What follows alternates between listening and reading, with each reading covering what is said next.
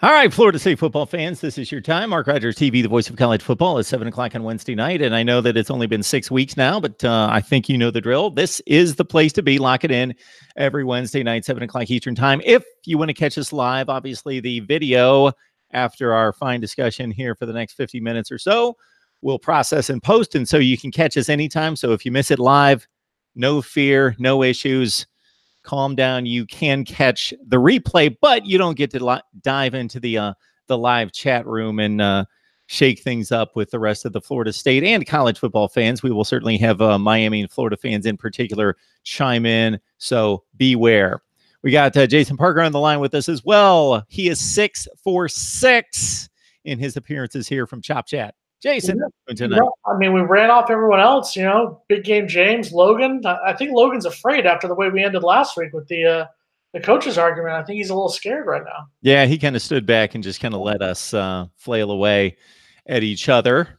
And big game James, I don't know that there's a hot spot that he can find in his car that's going to hold up long enough. We started to GoFundMe to get him some Wi-Fi or something in his house. I don't know what's going on there. But you know what? I got you. It is July 3rd. I'm here for you. You have broad, big shoulders, Jason. I do. You do. Figuratively. Absolutely. All right. Yes. So for anybody who missed last week's discussion/debate, we were running through ACC coaches rankings. And so Jason had pointed out the previous week that Willie Taggart was listed by, I believe it was CBS. CBS Sports, yes. To be much too low. And you have to believe that there could be another imbecile out there who would rank Willie Taggart that low. And what crazy person would put him at 12th? I don't understand. Who would do such a thing? And then here I am, right in line with CBS Sports for one of the few times probably. And so I don't know that we have any other ground to cover here in regards to the Willie Taggart placing on my list. So I explained again that one of my tenets in ranking these the coaches in the various conferences, and I have found in recent years, maybe not necessarily this year, the ACC to be the most difficult conference to rank coaches, in that I believe that there is less discrepancy or difference or gap between the coaches than I find in the other conferences, where I see more of a hierarchy and then down the line, where in the ACC, other than the obvious, I've not seen that in recent years. And I think it also has something to do with the fact, and we've talked about this in previous weeks, and I'm sure we'll talk about it as we get closer to the season. The ACC right now does look like, and I'll admit this as an FSU grad, as somebody who covers the Noles, it's Clemson and in football, the 13 Dwarfs. I can understand how it looks that way. Now, if you do a deep dive into the conference, you can give teams like NC State, teams like Virginia, even as much as I hate to say it, a team like Miami credit over the past couple of years. But that being said, on the surface, it's Dabo. It's a few other guys that college football insiders like you and like me might know, but to the average person, people are going to know Nick Saban. People are going to know, to an extent, Kirby Smart. They're going to know Dan Mullen because the names are big. They're big produced names. Obviously, the SEC has their own network. Will that help when the ACC gets their network in a month? Who knows? But it's just one of those things. And I think just what we talked about as far as with Willie, and you even admitted that you made your list at the end of last year. There's been, there still is the constant criticism of Willie. You've got trolls on different cable sports networks who make comments about him and whatnot. It's even happened in the last week. I think that once this season goes on, and I think once FSU has an 8-win season, a 9-win season in 2019, things will calm down immensely as far as the criticism of Willie Taggart. So I ranked Willie Taggart at number 12 in line with CBS Sports. So in response to our video, there are a number of people, in addition to the people that commented in the live chat while I was giving my analysis and you were responding, that responded to the no call-ins, please. Thank you very much. So there were a number of people that responded to the video once it posted during the course of the week that pointed out that, okay, Willie Taggart went 5-7. Jimbo Fisher went 6-6 the year before. Now, how do you make that distinguishing? Jimbo Fisher went 5-6. Let's call it what it is. Jimbo Fisher did have a losing season in his time. For everyone who talks about how great he is at Texas A&M, he had a losing season before he bailed. Let's call it. Odell Higgins won those final 2 games. Jimbo Fisher led FSU to a losing season in his final season. Okay, well, he was given credit as the head coach for the wins, and he finished 7-6. But in the regular season, he was 6-6. That's the official record. You know the narrative that he bailed out, and that was it, and he did nothing else the last few weeks of the season, and maybe a little else prior to the season or prior to those final few games after the Alabama loss. Okay, my point in all of that, in addition to the flat out record comparison, which is of course comparable 6-6, 5-7, is that if you go through the 2017 Florida State season and the competitive level in which the team played at every week, it was much higher, drastically higher than it was this past season. Those two performances through 12 games aren't comparable. I understand where you're coming from, and the more I get where the logic is with that. My comeback to that would be, just using an example, the year before, the 2016 season, Florida State finished the year 10-3. That being said, a 1-point win over Miami, a 1-point win over Michigan in the Orange Bowl, a 4-point win over NC State. So there's 3 wins right there by a combined 6 points.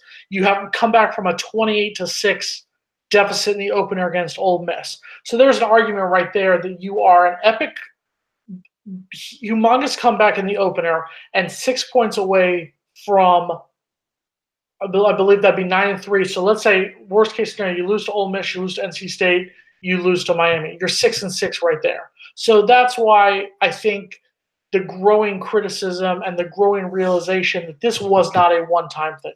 2018 was not a one-time thing for the Florida State Seminoles. 2018 was not because Willie Taggart, to hear the critics, to hear the naysayers, oh, he can't handle it. He took a bad situation. Should they have probably gone 5-7? No, absolutely not. Should they have beat Miami and gone 6-6 at the worst and gone to a bowl game? Absolutely. That being said, when you look at everything as a whole and you look into a deep dive into that team, to put everything on Willie Taggart would be, and I'm not saying to you, Mark Rogers, voice of college football. Yes, you said you liked it last week, so we're going to do it every time. I'll take that every time. Absolutely, I will.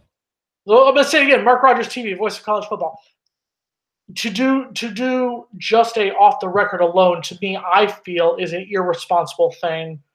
And it's an easier thing to do. It's easy to do it like that, but it takes a deep dive to realize, oh, wait, this wasn't the whole story. So the losses that particular season are coming back into play as I look at the game log. That disaster at Louisville, in which Lamar Jackson's given a ton of credit for that win at Louisville 63-20, but it was actually the Louisville defense that played an exceptional game. And that was just a disaster. Wasn't it like 35-0 like that? In that game. So that was one loss in that 2016 season, the first loss of the season in game 3. They could have easily beat North Carolina. Now that shouldn't be given as a big credit that they beat North Carolina, or would have, but they lost on a last-second field goal, or it was a last-second field goal miss. It was the last second made by yes. North Carolina. And that was a talented offense at North Carolina with Ryan Switzer and Mitchell Trubisky and so forth, Elijah Hood and those guys. So they were a good team, a decent team. But yes, Florida State should beat North Carolina. Those two versions of those programs in Tallahassee. So that was a loss, but they could have won. While you're talking about could be losses, I'm talking about could be wins. Clemson, the national champions, 37-34. And FSU was winning that game. FSU was winning that game in the fourth quarter. So, yeah, they could have had that game. But you look, even the year before, 2015, FSU lost to arguably, and we've talked about this, arguably the worst loss of the Jimbo Fisher era in Tallahassee to a bad Georgia Tech team. Yes, it was on a blocked field goal return to a touchdown, but that was a Georgia Tech team who I believe, and I could be wrong. They went 3-9. Right, they went 3-9 that year, and Florida State was playing horribly And Florida State came into that game 6-0. They had just blown out Louisville the week before, beaten Miami the week before that. It came in 6-0, came in a top 10 team, and laid an egg against arguably I'll use the word horrible Georgia Tech team that season. So to sit here, that's what I'm saying when I say people go after Willie, and people in both the media world, sports media world, and just general fans who want to blame it all on Willie. It's almost like starting in 2014, you see all these close wins, and there starts to be more and more close wins, and then you point out the North Carolina loss, the Georgia Tech loss, the 2017 season, how the losses start to pile up. This was a Jimbo Fisher, the end of the Jimbo Fisher era. I'd say the last 3 seasons of it were the beginnings of a disaster in Tallahassee. All right, Mark Rogers TV, the voice of college football. This is your Florida State Seminoles live show each and every Wednesday night at 7 o'clock Eastern time. So don't be selfish. Just don't take this as your own. Invite your family, your friends, your Florida State fans, college football fans. If you'll notice in the live chat, there are fans of all sorts of teams that check us out each and every Wednesday night. So bring more in. We would love to crank up the total too. Let's get to 1,000 by the beginning of the season. My aim is high. Do it. We get a couple thousand views by the time it sits there for a week, but I'm talking about live while we're here getting ready for Boise State, and we will preview that game. There was a number of requests this week to say, hey, preview Boise State. We will break that down, believe me, for weeks. We will do that once we get into August camp. Let's do that. We also thank God that we're less than 2 months to go till college football season. I believe. Can we say that real quick? Again, it's a double-edged sword for me. I say this every time it's brought up about I can't wait to get to football season. Well, I like the summer. So, yes, I love football as much as anybody out there. Believe me, I do. You can have the summer. I will take the football season. I know you will. I'll take the first half of the fall season here in Connecticut. Absolutely. I'll take it until about the first or second week of October, typically. That 2017 team, just to wrap up the synopsis, they did have to play Alabama in a neutral site game, and it was a 24-7 final, but it was a game in doubt into the fourth quarter. They lost to North Carolina State, as you well remember, the next week by 6 points. And again, the other point I was making to the detractors commenting back to me in defense of Willie Taggart and taking shots at Jimbo Fisher's 6-16 the year before, I let them know, Jimbo had DeAndre Francois, who was coming off a fine sophomore season, ready to go, or a freshman season, ready to go, coming off the Orange Bowl win, and boom, he did have his quarterback taken away from him in game 1 and had to go with a guy that was not ready as a freshman in James Blackman. So let's understand that as well. And I've talked about this with several FSU. So we'll be positive for one moment. Okay, let's say DeAndre Francois does not get hurt. And what I'm about to say is not an attack towards James Blackman, because I think he will do a good job this year, in his redshirt sophomore season, third year in school, second year as the starter for this team. If DeAndre Francois does not get hurt against Alabama, out of the 5 losses left that FSU had in that regular season, NC State, Miami, Louisville, Boston College, and Clemson, I think you have a legitimate argument that Florida State could have won 4 of those games. I think he beats NC State. This is, once again, best case scenario. The sky is blue and perfect and rainbows and unicorns and everything. I think they beat NC State that year with DeAndre Francois. I think they beat Miami. I think they beat Louisville. And I'm going to say it. I think they beat Clemson that year because, once again, when people talk about the Clemson dominance over FSU, and Clemson killed FSU last year, there's no sugarcoating that. The 3 years before, Florida State was tied in the fourth quarter against Clemson in 2015, had the lead in the fourth quarter against Clemson in 2016, and was down by 3 points with 5 minutes to go and had the ball against Clemson in 2017. The 2017 version, there were plenty of mistakes that were made by Blackman, by that FSU offense in that game. Are those same mistakes made with Francois? I don't think so. So the argument there could be, is FSU a 9-win, 10-win team in 2017? Does that keep Jimbo Fisher around for the 2018 season, or does he take the $75 million? That's why I'm saying it's a lot easier for us to look back and say, well, what happened if A happens, and then B happens, and C happens. The bottom line is FSU fans can't go back. The 2013 team is not coming back. The detractors, the haters on Willie Taggart need to realize that what took place last season was years in the making. It was a 3-year slippery slope that led to what happened last season. Mark Rogers TV, the voice of college football. This is your Florida State Seminoles live show every Wednesday night at 7 o'clock Eastern time. So we appreciate everyone on the live chat. I will get to it in just a second. As soon as I throw something at Jason and he expounds for a few minutes, I can expounds. Are you able to do that for us, Jason? I think I can do that for you. I can give you 5 minutes of spiel. And I will come up with so leave your comments and questions. Not that I can get to everyone, but leave your comments and questions in the live chat, and we will get to those. So if I run through the rest of my ACC coaches rankings, after Willie at 12, then I go up to Dave Doran, who I'm not as impressed with as many people. Basically, North Carolina State, he's recruited well. He's had some teams over the last couple of years that appeared to have a shot preseason to take a shot at Clemson and have been in that game, other than the first Clemson national championship run in 2016, where NC State had the kicker make the kick, they would have beaten Clemson on the road, 8-5, 7-6, 7-6, 9-4, 9-4. That's what I expect out of NC State, and many of those records have been puffed up by bad, weak non-conference opponents. So I just don't see it with Dave Doran. I think his teams have been unprepared and have been outclassed in big games, and they just haven't gotten over the hump. They've beaten everyone that they should for the most part, and they've taken advantage of bad non-conference scheduling. Pat Narduzzi, I have at 10. I think people would be surprised with this statistic. Pat Narduzzi and Pitt are 20-12 in the ACC since 2015. That's his ACC record, 20-12. Only Miami is better at 21-11. Despite the 7 losses last year, they went 6-2 in the conference. I did not realize that. That's why you're Mark Rogers TV, voice of college football. You gotta find this stuff. He's 28-24 overall, but again, winning record like a plus 65% winning percentage. But the defense, you would expect him to master the defense there. That's how he got the job, because at Michigan State, he was a guru, and the Pitt defense has not been good. He's 0-3 in bowl games. Steve Adazio, I've got at number 9. He's cranked out a lot of 7-6 seasons, 7-5 this past year because they didn't play the bowl game. Had the one down year, but basically 7-6 5 times in 6 years. So you know what you get with Boston College, and the recruiting classes are not good there.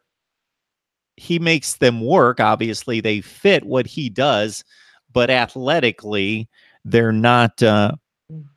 He knows what he's doing, though. He knows the identity of his program, and he drives it home with the stout defense in the run game. I think you've hit the nail on the head. We've talked about this off the air before. He is someone who works very good with what he has. He knows that, he knows that you're at Boston College. You're at a decent program, but you're not a team that is going to be competing for many national titles. He does very well with what he has, and he's done a very good job about building Boston College, what I would use the term a respectable program. I would definitely use the term respectable when I talk about Boston College. And to touch on Dave Doran for 1 second before you continue with your list, the thing that got me last year was when people were saying why, James Blackman should start over DeAndre Francois towards the end of the year.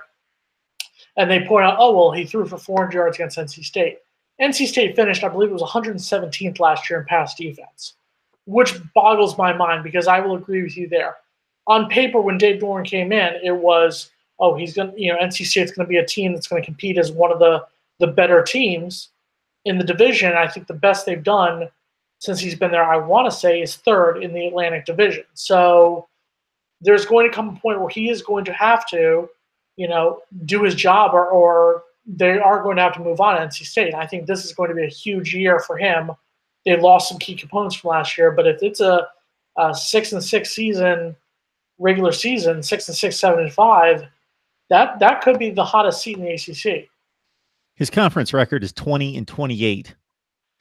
And for most of that time, Wake Forest has been marginal. Before they rose to respectability here in the last 3 years, they were awful. Syracuse has been awful up until this past season. So he's had some teams to beat up on, and still he's 20-28 in the conference.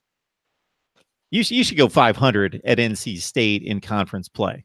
Oh, I would agree. That's what boggles it with it is, and you hit the nail on the head. Now they start off the year with East Carolina. They start off the year with East Carolina, then they play Western Carolina.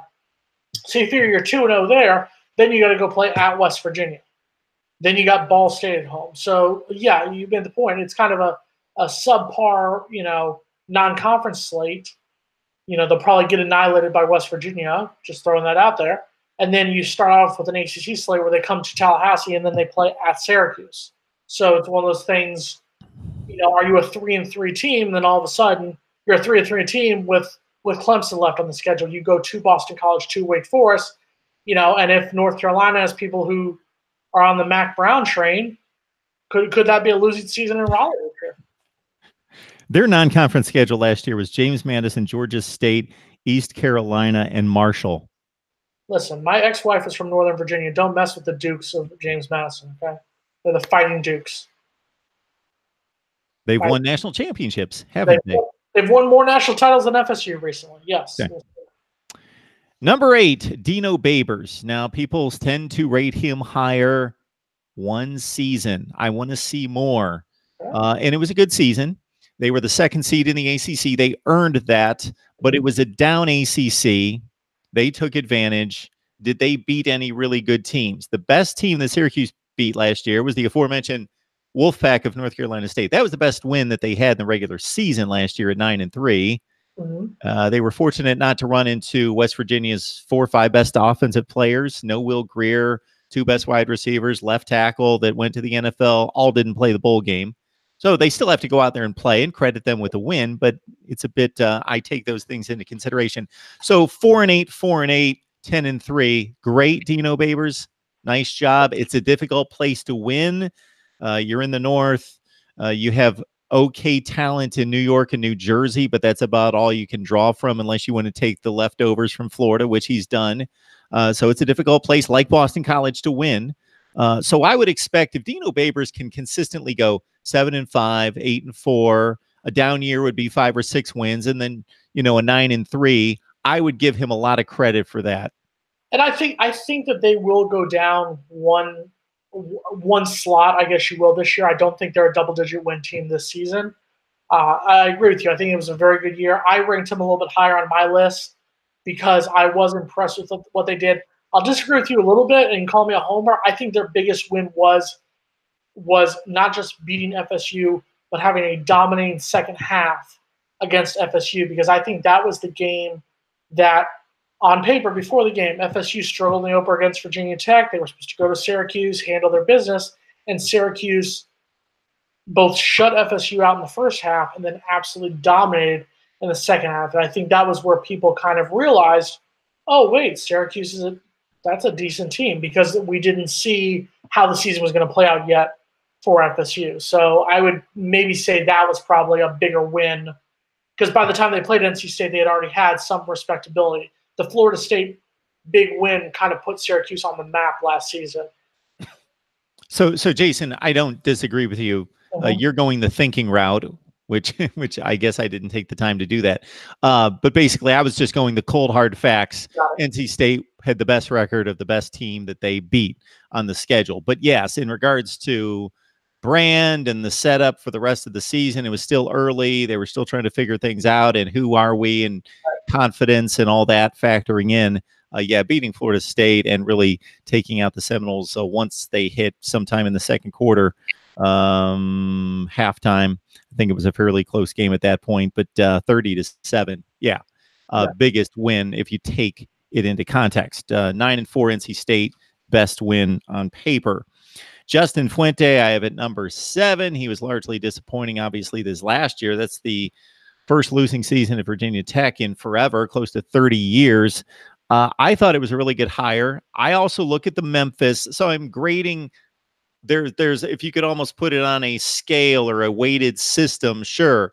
I'm taking more into account of what happened in 2018, 17, 16, and it dissipates as you go backwards.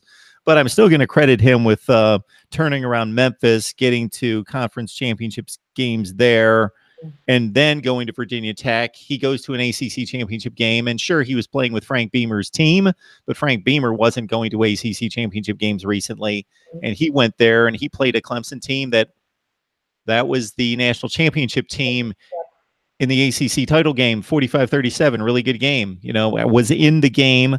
Yeah, they had the one last year was a similar to Florida State kind of season where they went 6-6. They lost the bowl game, so they were a notch better, and obviously they won the head-to-head decisively in the second half. But they looked pretty ugly too. Obviously, the Old Dominion loss and some other losses. So I'm not gonna. I knocked him down because of I don't know what I ranked him last year, maybe 4 or 5. I knocked him down based on the performance from last season. But this was a really, really, really young team, and they got hit with just defections and injuries going into 2018 as well. I'm giving him credit for beating Virginia, which was a pretty good football team, and now they've won like 15 straight against Virginia, so that's almost automatic. All right, this is where we're going to disagree. I know it. Scott Satterfield at number 6. Go on. I am going to give. I will let you speak, and then I will respond. Go ahead. Had he accomplished what he accomplished at Appalachian State, at Kansas State, Stanford, a Power 5 school, sure, I would give him tons more credit, significantly more credit. But where he was placed, his job, he played at a pretty formidable school on the Group of 5 level, probably a top 60 program in FBS, a program that's good enough to be better than a handful of Power 5 teams, typically. So about a top 60 program in the nation. And he's won the Sun Belt Conference Championship 3 consecutive years, 38-10 in the conference. He's known as having a great offensive mind, being a tremendous play caller. I think he's ready for the job, and this is where I'm placing him. Okay. And the criticism of that would be from my side of the spectrum. Yeah. And this was my argument with, and I think this is the deeper question about ranking, and like you said, how you ranked your list initially right at the end of last season and whatnot. Do I think Scott Satterfield is a bad coach? No, not by any stretch of the imagination. And this means no disrespect towards Group of 5 schools, towards Appalachian State, the Mountaineers, everyone else.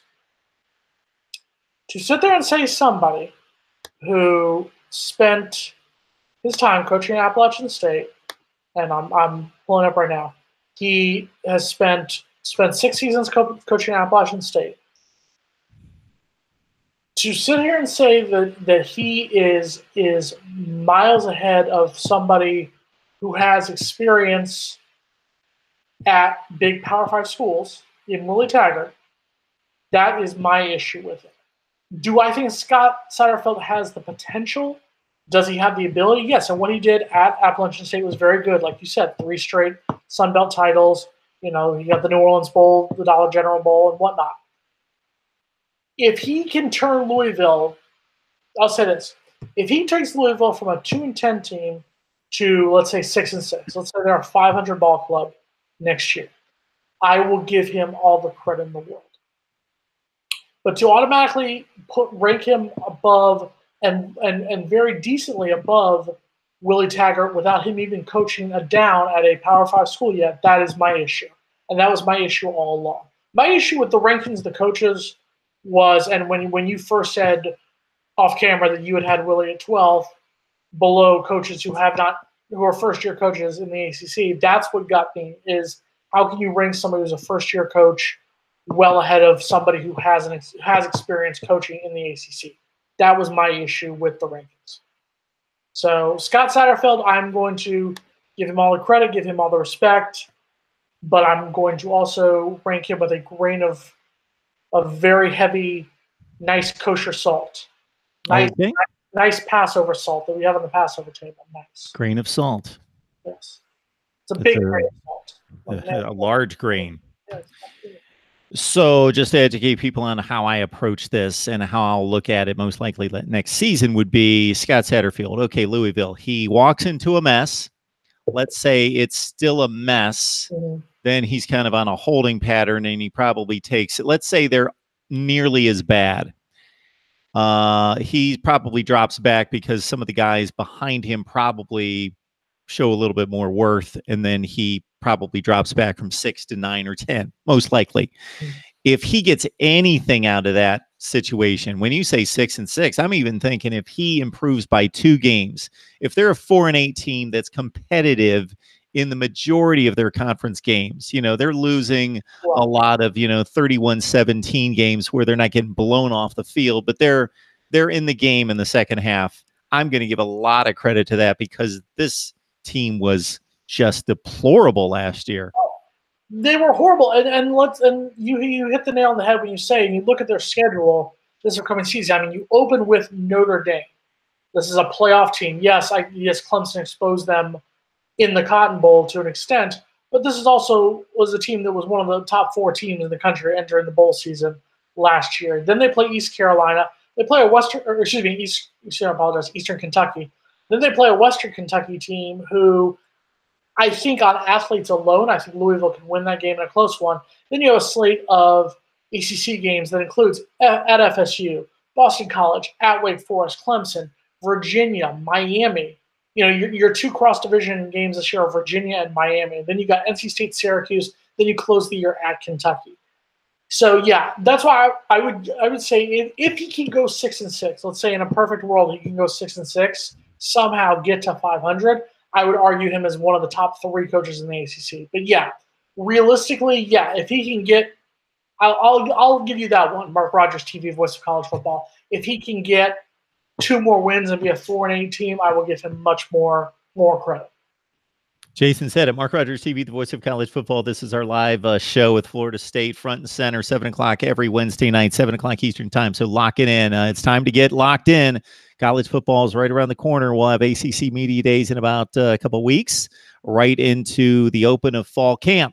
So this is the place to be. Yes, we will answer all your questions. We will jump on it in regards to Boise State previews and positional breakdowns across the field on both sides of the football for Florida State, recruiting, everything. We do it here every week. So if this is one of the first times that you've joined us, either the first time or one of the first times, certainly jump back into the archives there and check out all the videos because we have covered Florida State football top to bottom through 6 weeks now, and we're doing a little ACC survey looking at the coaches. And I got David Cutcliffe at number 5, Jason. I just think if you look at you just have to understand the context of Duke football, where it stands at the university, obviously with a backseat to basketball, which is rare for any Power 5 program. You've got about 5 basketball schools, and then everybody else, it's football first. David Cutcliffe got there for a program that hadn't won a bowl game since the 1961 Cotton Bowl. They hadn't been to a bowl game since 1995. And yeah, it took him a long time to turn this around. So the prior coach, Ted Roof, if you remember Ted Roof. I do. Went 4-42. This is what he took over, David Cutcliffe, 4-42. Now, it didn't turn around on a dime. He had his 4-8s and 3-9s, but 67-72 overall, but that's 14 games over 500 the last 5 seasons. Won the Coastal Division Championship, inexplicably to some, 2013. They've been to 6 bowl games in 7 years when they hadn't been to one since 1995. And the guy just, beyond the numbers and the turnaround there at Duke, and they probably hit their ceiling, winning a division championship. And now there's been a lot of 8-5, 7-6s since then. That's probably where they're going to max out. But he's held them there. He's kept them there. I think they went 4-8 a few years ago. But basically, they're going to bowl games every year. And in addition to the record and what he's done there, you just hear great things of David Cutcliffe. He has garnished just a lot of respect in the coaching fraternity. Yeah, and I think if you look at it, for example, you mentioned how, he has a 67-72 record at Duke, but you're 5 games under 500 total in your time at Duke. but you were 19 games under 500 your first 5 seasons. So look at, like you said, you had the 10-win season in 2013. I'm trying to remember who beat them in the ACC championship. Who blew them out? It was Florida State. That's right. Sorry, Yeah. I forgot for a second. But yeah, but you hit the nail on the head, and I had him at number 4 on my list because of that fact of I do give some credence to the fact that he has made Duke a team that is a 9-win team, an 8-win team, which I'm sorry, I grew up in the in the 90s, early 2000s when I was a fan of FSU and later a student there of Duke was homecoming or Duke was the easy first game of the year where you would dominate them by 50 points. That's what Duke football was. Got 60 folks on the line watching Florida State Seminoles live. We appreciate your support. Yes, I will get to the chat room in just a second. We've got about 15 more minutes on the air. You can help us a number of ways. Of course, you like the videos. So for as many people watching, we should get some likes. We'll have about 3,000 will watch it eventually. I got 60 on the line right now live. So we appreciate you stopping by. But remember to hit that like button, comment in the live chat, comment afterwards to any of the videos. If you see what we do elsewhere, if you're just a Florida State person, maybe you love college football overall, but you especially love Florida State, well, check out the other videos as well. I'm running through my schedule rankings, 70 all the way up to number 1. I believe Florida State was number 38, if I recall. We're doing position breakdowns of tons of Power 5 teams. We've done close to like 100 videos on position breakdowns, and I'm going to reel in Jason, Logan, some of these guys to help us out on Florida State. So all sorts of position previews, all sorts of previews, and just more than you can imagine. Top 5 SEC quarterbacks, running backs, wide receivers, top 5 ACC quarterbacks, wide receivers. We've done all this stuff that you got to dive into. Okay. Dave Clawson, I've got at number 4. I'm just amazed at what he's accomplished. And now I'm even rethinking the number 4 ranking I have for him. You've mentioned Dave Clawson a lot during this 6 weeks. I'm just throwing that out there too. Wake Forest. He's won 3 straight bowl games. Mm-hmm. It's just he takes over an awful program. Jim Grobe made it a decent program at one point, but during the end of his tenure, they were awful. They were winning 3 games. It took him 3 years. They were awful when they started out. Took over a bad program. First 2 years, he's 3-9. Since then, man, he's taken a deplorable offense. They're an exciting offense now. He's been able to recruit offensive players and develop them. Mm-hmm. Go back, anybody who follows football and is kind of a nerd that likes to look at numbers, just go back like 5 years, pull up Wake Forest offensive statistics, game to game, the entire season. It was just, they had running backs running for like 3.2 yards per carry. They just had nothing. And he's won 3 straight bowl games. He's gone 7-6 or 8-5 3 straight years at Wake Forest.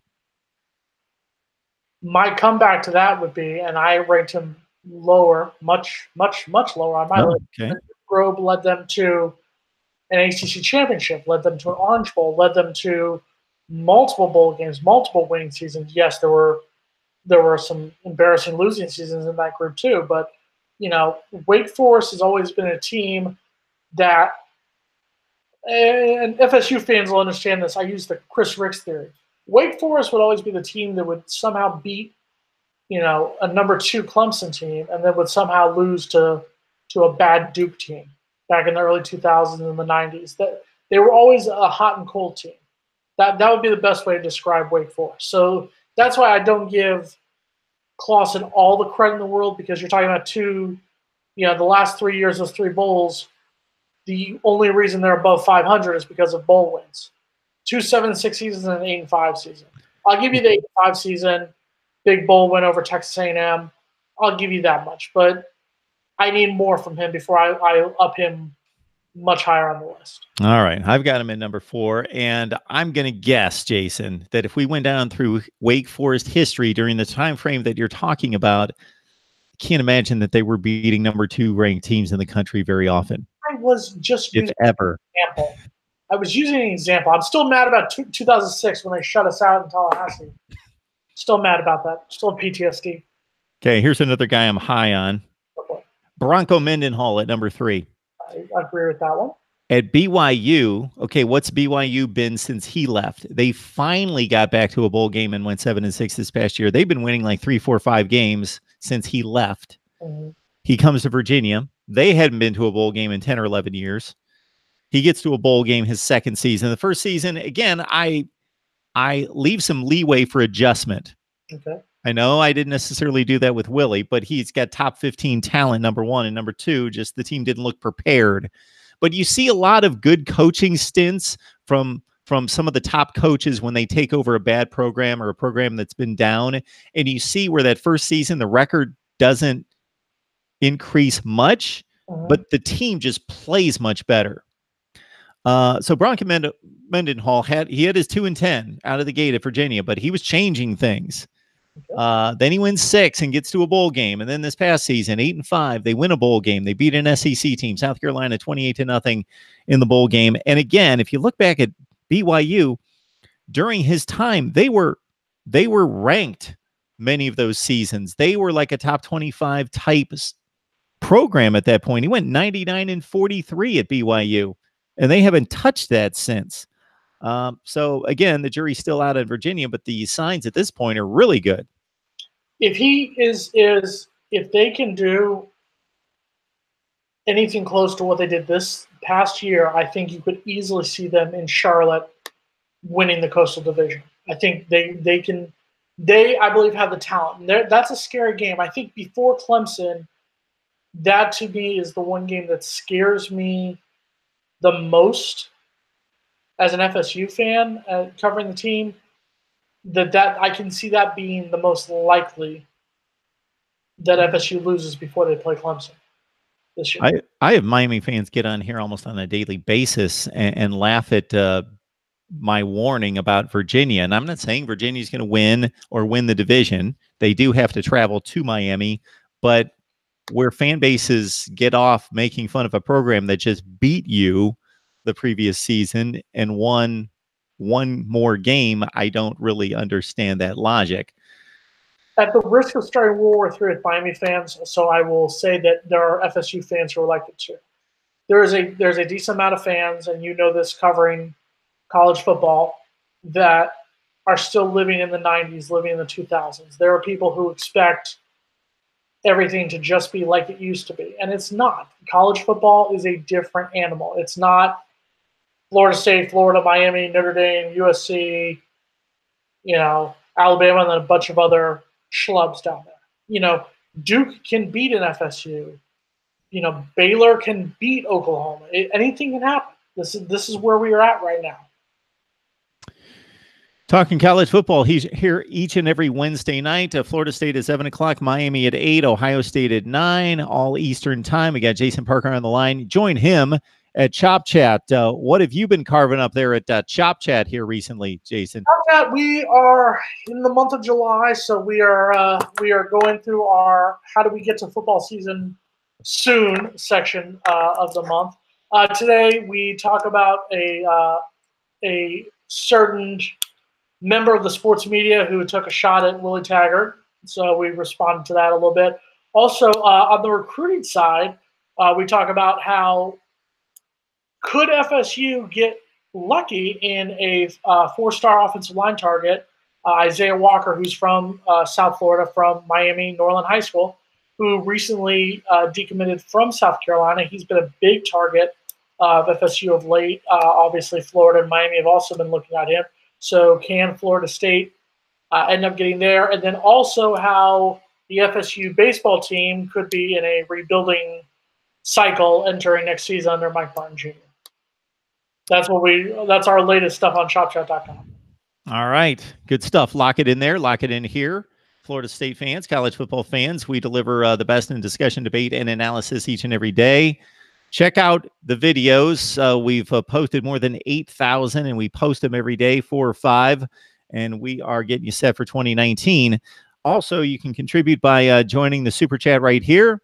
Contribute there. Also, the Amazon link is in the description section below. So 71 people on the line right now. A couple thousand are going to watch this. I'm guessing some of you, I'm just guessing based on what I've heard about this Amazon outfit, that you shop at Amazon. You can grab the link in the description section. Your Amazon experience does not change in any way, but you help contribute to Mark Rogers TV, the voice of college football. And you can also grab the link that you see down below where it says Voice of College Football Community. Grab that link, and you can join me for 2 exclusive live streams each and every week. One in which I respond to your viewer comments, which total more than 40,000 this year. So thank you for the big response. That's up from about, I was looking at this the other day because we just hit the first 6 months of course, 2019. So about 40-some thousand compared to like 16,000 at this point last year. So thank you for the comments just flooding in. And then on top of that, I respond to your viewer comments. The other live stream, I bring you on to talk college football with me. So the vision here is that we rotate 3 or 4 of you all the time to come on, talk college football with me. How can you beat that, Jason? You can jump on, talk to the voice of college football. I'm here every Wednesday, so I know you've got your spot. I would not have a chance to talk to Mark Rogers TV, the voice of college football. Yeah, I don't know how you got to be so privileged, but it's just the luck of the draw, I guess. I responded to your Twitter. I'm not sure. That's right. That's right. It's been good stuff here with Jason each and every week. He's joined us all 6 weeks. This is our 6th edition. We got Logan Robinson most of the time from Knoll Game Day. Big James Coleman. We'll see if we can reel James back in here, and we'll finish out our ACC coaches list here because I think this is where we're going to hit a snag, a major snag. You've got Dabo at number 2, right? No, you don't have that. So this gentleman has been off the scene for a few years. We've seen him with makeup on in the studio, and he's got a few years behind him, which there's the track record. If you say Mack Brown is the number 1 coach in the ACC, so help me God. Mack Brown would be number 2. I was hoping that you did not even rank him at number 1. No. All right.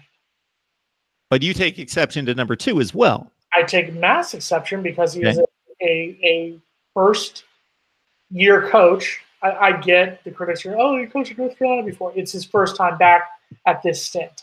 I have a problem with him, especially because of the fact that he has not coached on the sideline since 2013.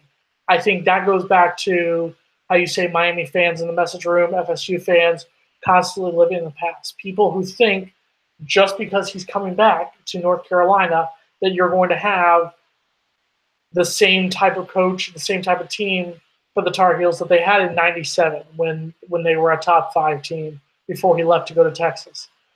It's not going to happen. It's not, and I'm sorry, and it's not me being critical towards anyone in Chapel Hill to think that he is going to be the same coach that was in there 2 decades ago. I personally think is crazy.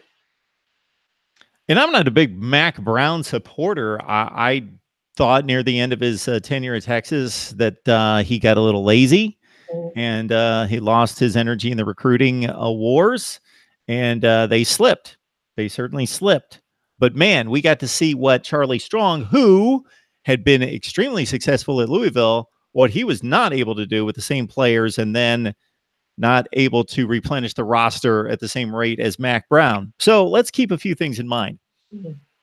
Yes, I am rating this on the here and now. So I try to, but you know how complex this can become when you start to rate and rank and you try to hold to certain guidelines. But then you've got a coach who is very, very well respected and very, very accomplished. Come back onto the scene. Now, this is not a Herm Edwards situation where he hasn't stepped on a football field for 12 or 13 years. 6 years, 2013. Okay. It's been a while, but it's not like he coached the wing T.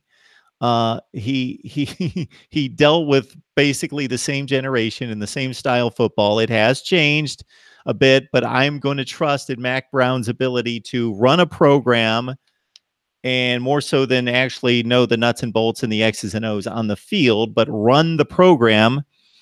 And if you look at what he accomplished in North Carolina, so prior to Mack Brown, marginal, he finished ranked in his last 6 seasons at North Carolina and 6 seasons at North Carolina 5 times. Think about North Carolina being ranked like consistently every year, twice in the top 10 in the nation. Just that's tough to pin it. Even that Mitchell Trubisky team with all that talent finished 8-5. They didn't come anywhere close to being ranked that high. He finished top 10 twice at North Carolina. Then he goes to Texas. And sure, it's easy to say Texas talent. Obviously, anybody can win there. Well, not everybody can win there because they weren't winning before he got there. They hadn't won a national championship since the early 70s, somewhere around 69 or 70. And that had been forever, 25 years. He wins a national championship. He gets to another national championship game to back up that wasn't a fluke. He was in the conversation for a national championship consistently year after year after year after year. And I'll say this real quick. I think finished in the top 10 6 times. If Colt McCoy doesn't get hurt, I think they beat Alabama in 2009. I'll say it right now. I think that. I believe so too. That was so people look at the final score, 37-21. 24-21 game, 5 minutes left. Won the national championship. And again, just compare the winning percentages before and after, not at one program, at 2 major programs. It's drastic.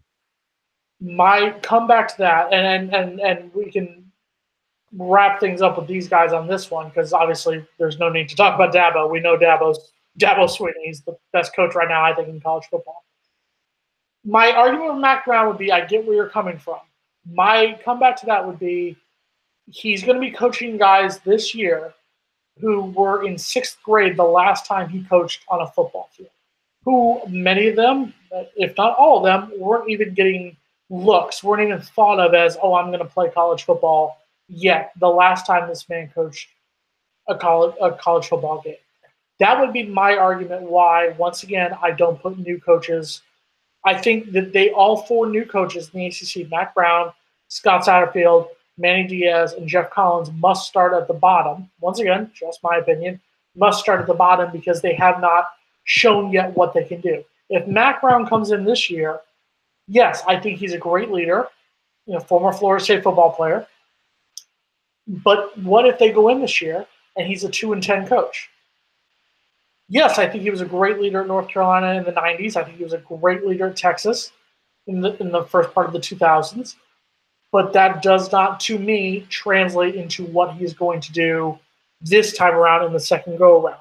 Now, I will throw something at you, Mark Rogers TV, the voice of college football, because during your rankings, you talked about Justin Fuente, who I think is a very good coach at Virginia Tech, and you talked about his time at Memphis, and you gave him credit for that. What does Willie Taggart have to do?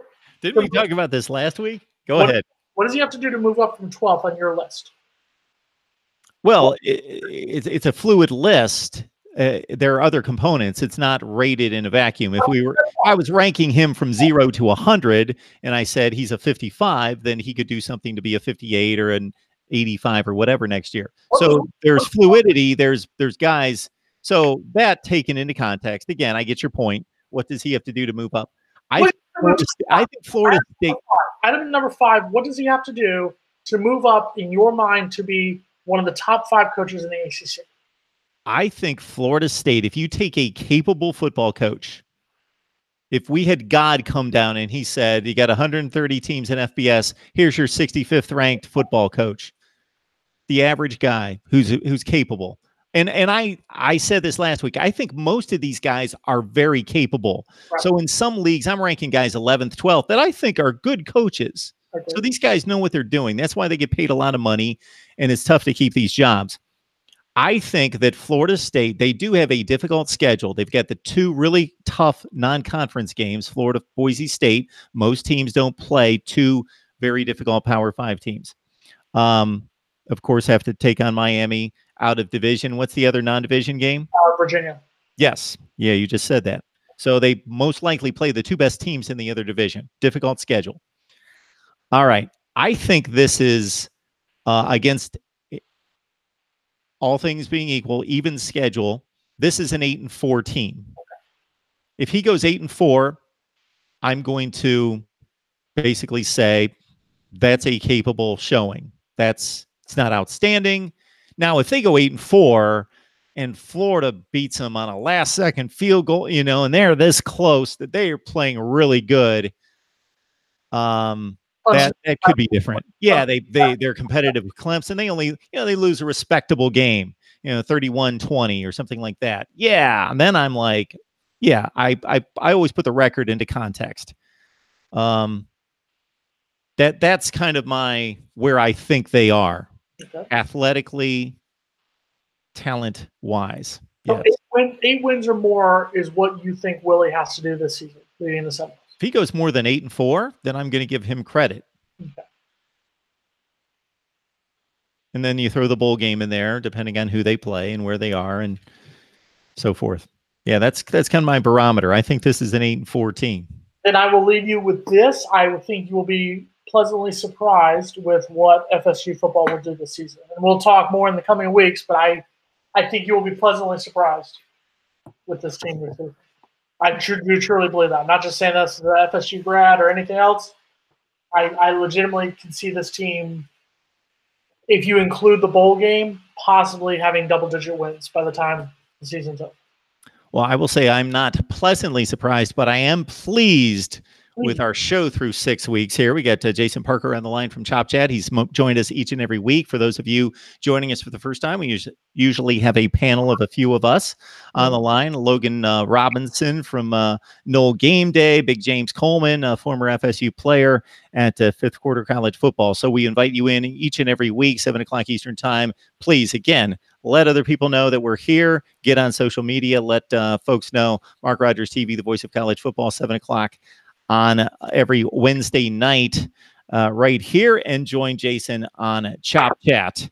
So in future weeks, we're going to run through positions. We're going to talk about whatever is newsworthy, obviously, if there are late-breaking stories. But other than that, we're going to dive through these position rankings, or positions, I should say, position previews on the Florida State team, and look at this Boise State game. And then once we hit camp, we'll get some news, certainly, and we'll respond to that each and every week. Can you send me a list of this stuff? I didn't know I'd have homework. Good Lord. You got homework. Oh God, man, come on.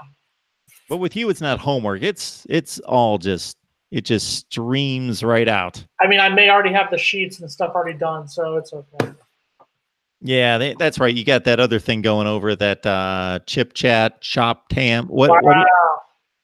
That's fire. Got that going. Chop Chat. So you hear what Jason brings here. Get more from him and the rest of the staff there at Chop Chat.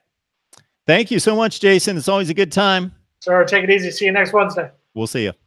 Everybody, we've got Miami football coming at 8 o'clock Eastern time. In 1 minute, I better shut this down and get the other link out there. So just keep it right here on the front page of YouTube. Mark Rogers TV, the voice of college football. Miami is coming up next.